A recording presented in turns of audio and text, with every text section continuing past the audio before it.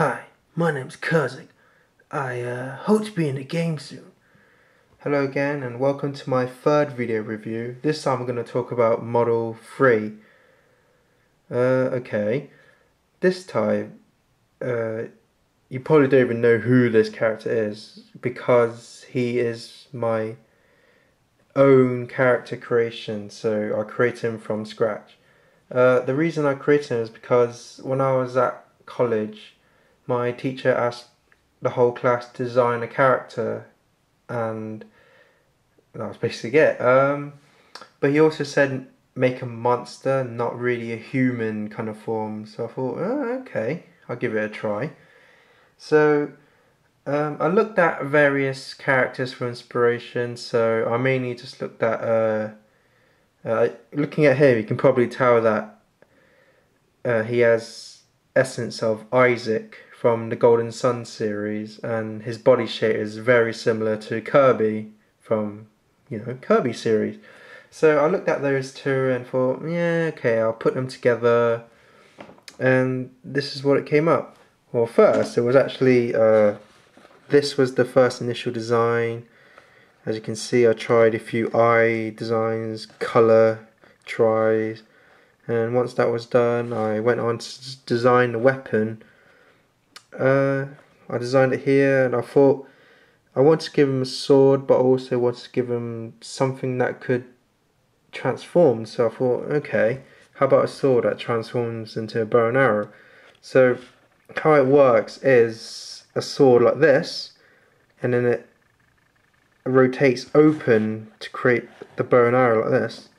And once I designed it, I coloured it in, and this is how it looks. Okay, you're probably wondering, like, it's a sword and it transforms into a bow and arrow, and the colours are very identical to a Pit's weapon from Brawl.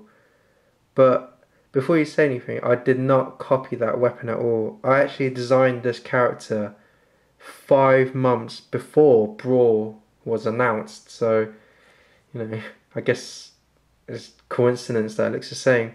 But now that I've told you how the sword works, yes, again I made the model out of blue tack, just blue tack, and to create the head, I knew it would consume so much blue tack just to make a round ball, so I actually got a golf ball and wrapped blue tack around it so that I save a lot of blue tack and also make it lighter. Okay, so when that was done, I made the hair, the boots, hands. This time I actually made things separate rather than all at one go. So I made the ball head, and then I just made a lot of little spikes and then just stuck it on for his hair. The hands, I made them separate out of blue tack before attaching them, and then made little hole slots on either side and just slotted them in. Same with the shoes. Now the weapon and wings. This is his arrows on his case. These are the arrows for his arrow, bow and arrow, but they're way too small. But I think they look pretty cool. The wings. I was originally going to make them out of blue tack as well, but I thought, they're quite big, and if I made them, they'll be pretty heavy, and because they're like quite thin as well, they'll probably start going and just flop down. So that's no good. So I thought, why not try mixing materials? So I did. So I got some card, quite thick card, and drew it out, cut it out, cut some more little bits out and stuck it on so the wings actually become quite 3D. So then I painted it with acrylic paints. Yes, again, the whole model's from acrylic paints painted, except for the eyes. I used Letraset pen sets to draw in the eyes. Yeah, the sword as well.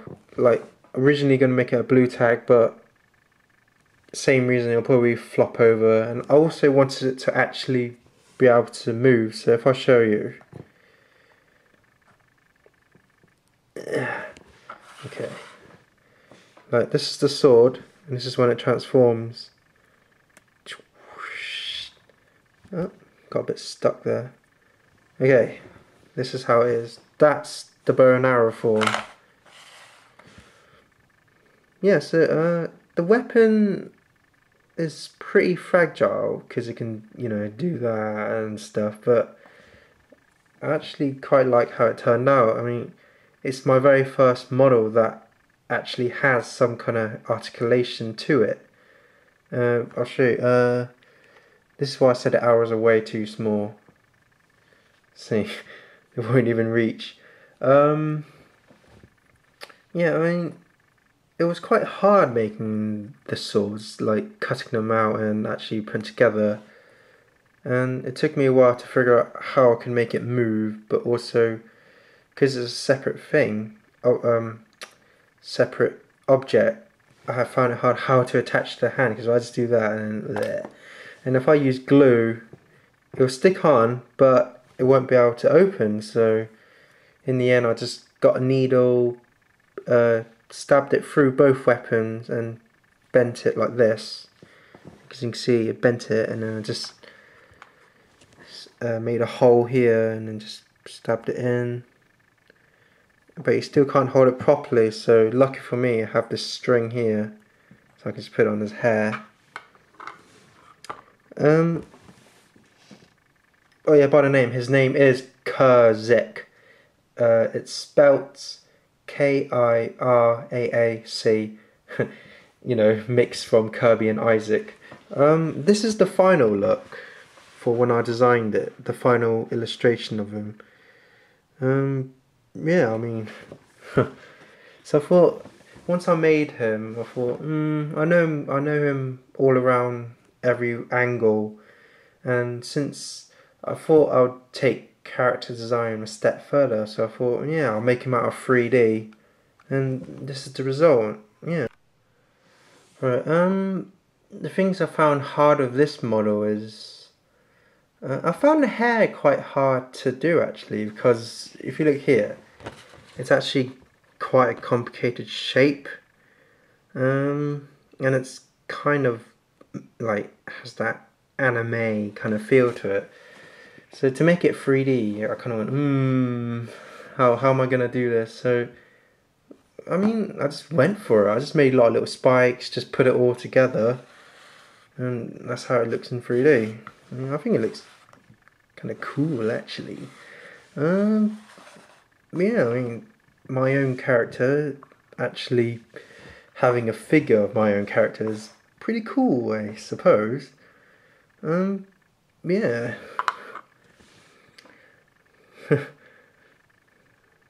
Now that I think about it, it's actually quite cool. I mean, that's it really. This one took me about 1.5 weeks to finish. So it was quite hard getting the head proper round and smooth. That was hard because it kept getting dents and that.